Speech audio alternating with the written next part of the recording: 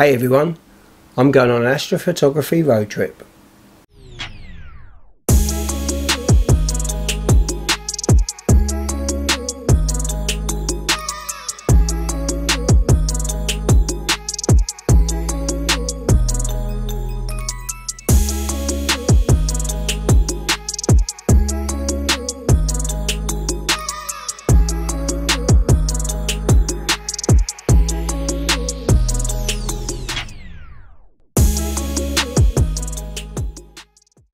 Hi everyone and welcome back to the channel. My name is Glenn, also known as Astrobloke.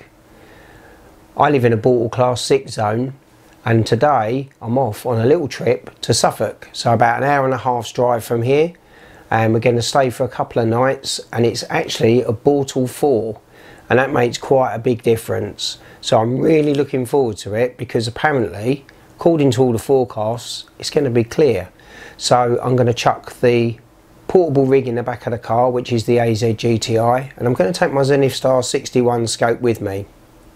Not a lot of targets this time of year for that small scope, but I'm going to hopefully image Markarin's chain and the Pinwheel Galaxy.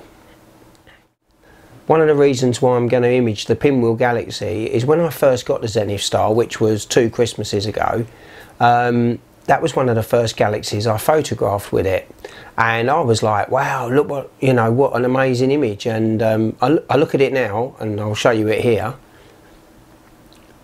It's not as amazing as I maybe first thought it was. I definitely want to try and improve on it.